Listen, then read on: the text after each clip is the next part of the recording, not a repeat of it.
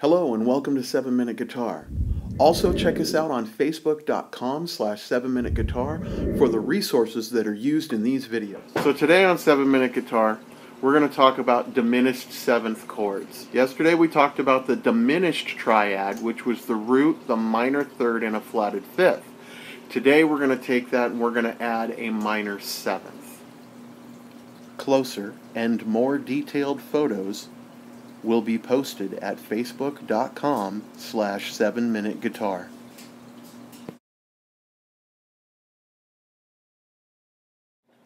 So the first fingering position has us take our index finger and place it right here at the first fret across these 4 strings. Our middle finger here on the 3rd string, 2nd fret, and our pinky finger on the 1st string, 3rd fret. Depending on how comfortable, you could possibly use also the ring finger here at the 3rd string, 2nd fret. And it tells us to play just these 4 strings. So right here at the top of the neck of the guitar, if you were to play all 5 strings, in this position that would be okay. That would still be your A half-diminished 7th chord. But as you work your way up the neck, because this is a movable, then here, B flat, B, C, all these half-diminished 7th chords, all the way up the neck until you're once again past the 12th fret and at your A half-diminished 7th chord. Let's look at another way to make this chord. So from this position that we're in, we take our middle finger, put it here on the 2nd string, 1st fret, index finger on the 4th string, 1st fret, and ring finger on the 3rd string, 2nd fret. It's like the same form as a D chord, but just up here.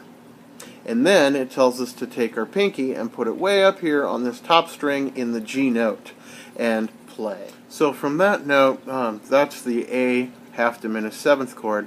If we bar again, put our 3rd finger here on the 3rd string, 3rd fret, and our 2nd finger here on the 1st string, 2nd fret, and play only those 4 notes, we're now playing the C half-diminished 7th chord. And if we work our way up, again, this is a movable chord.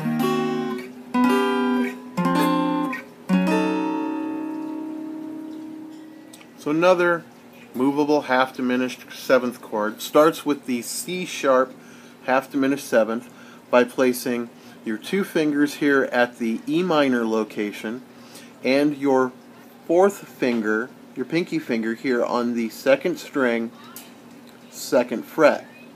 Playing just these 4 strings only makes the C sharp half-diminished 7th chord. And to make it movable, take your index finger and pretend it's here, slide it up, and here you're starting to get movable now.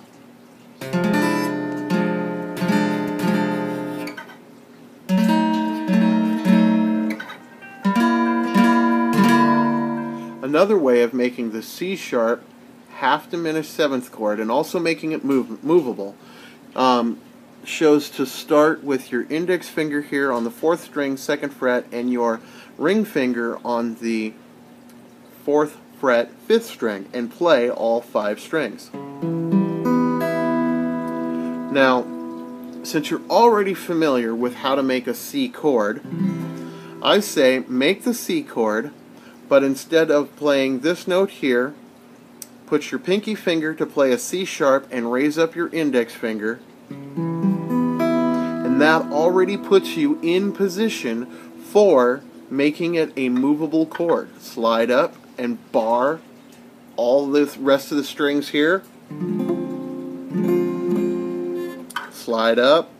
That was a D. Here's a D sharp. Here is a E.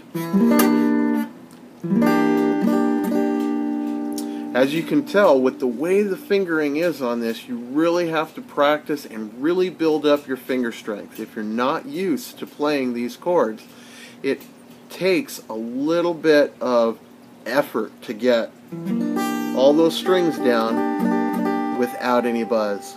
Now we're going to finish up movable half-diminished 7th chords with an easy one.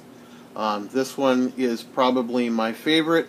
You take your index finger, clamp it down right here on the first fret, the first 3 strings, and play, and that is a D half-diminished 7th chord. Now, if we want to slide this up, switch to your ring finger, use it to bar all the notes, and use your index finger to hold that.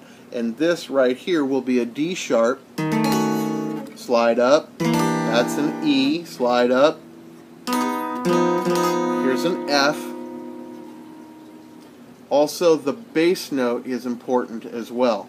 If we use this fingering and add our middle finger up here on the top string, here is my F sharp, part of my D sharp half-diminished 7th, and also let your finger rest on this string. It's going to deaden the A string. Now you can just play the whole chord with a single downstroke. Slide up.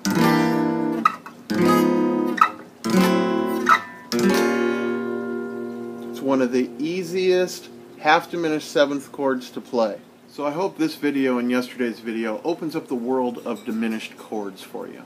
Please thumbs up the video, subscribe to the channel, and check out facebook.com/7minuteguitar for the photos used in this lesson.